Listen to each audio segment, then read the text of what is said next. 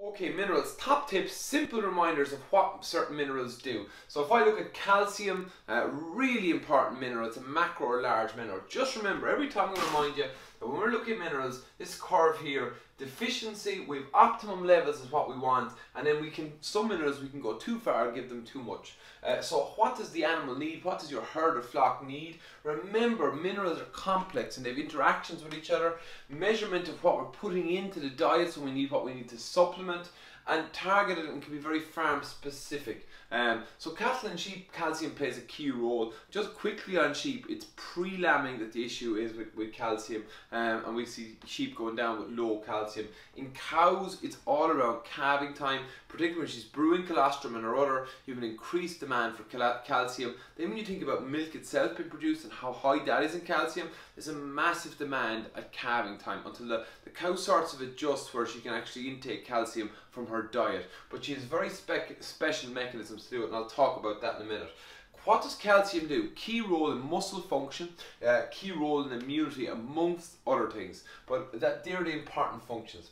So at calving and coming up to lambing time, there's a huge demand, particularly in cows. Most of calcium is stored in bone, and that's important to remember because there's a complex mechanism with a number of interactions where the cow comes up to calving, she pushes calcium from her bone into her bloodstream to meet this demand. And there's a number of things that influence that. So that's really important. So there's a huge requirement for calcium in lactating animals, obviously, particularly when they're adjusting their diet to meet demands. So what are the clinical signs of milk fever or low blood calcium? Well, milk fever, or hypocalcemia is what we call it, is when cows go down before or generally after calving, close to calving time, purely from muscle weakness, and that downer cow will, you always, and this is a key thing with minerals, not everything is as simple and black as white. Not every down cow has got calcium, but it's a key differential there. So your downer cow, she can often have a swan neck, she'll be weak, her rumen, she can bloat slightly, and really they're an emergency. You want to get calcium into them as fast as possible. Clinical signs, I mean, a cow with milk fever, it's been estimated just in euros between anywhere between 300 and 500 euros for a case of milk fever because of long-term effects of it. What's really important to remember though with calcium is milk fever is an iceberg disease. We only see like one case of milk fever. You probably have 7 or 8 or 10 animals in the herd that have low blood calcium or subclinical hypocalcemia. And again, it has a key role in muscle function and immunity. So your freshly calved cows, immune system is lower. You must think of the key muscles that are there. The stomach or rumen is a muscle. So affecting anything that affects dry matter intake is really important.